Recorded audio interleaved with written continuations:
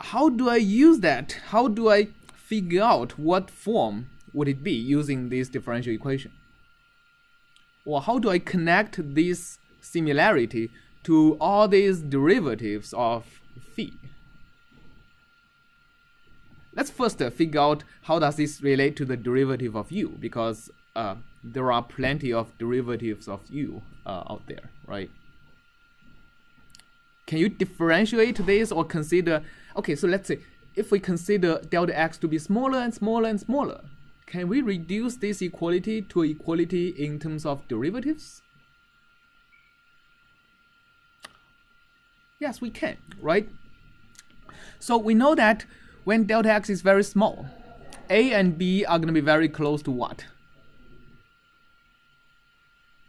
If we want, right? If we want the profile to be continuous at least, right?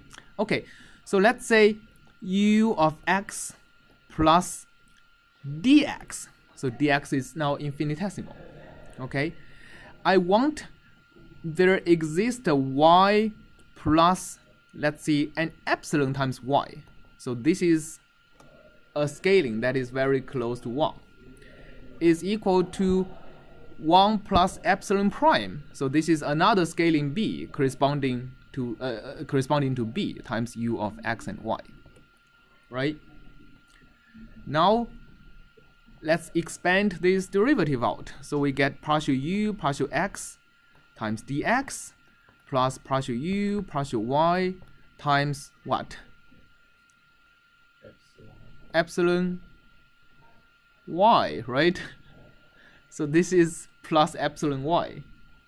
This is plus dx, so I have dx here. Is equal to this should be equal to is equal to what? If I write out the whole Taylor series, this will be u of x and y.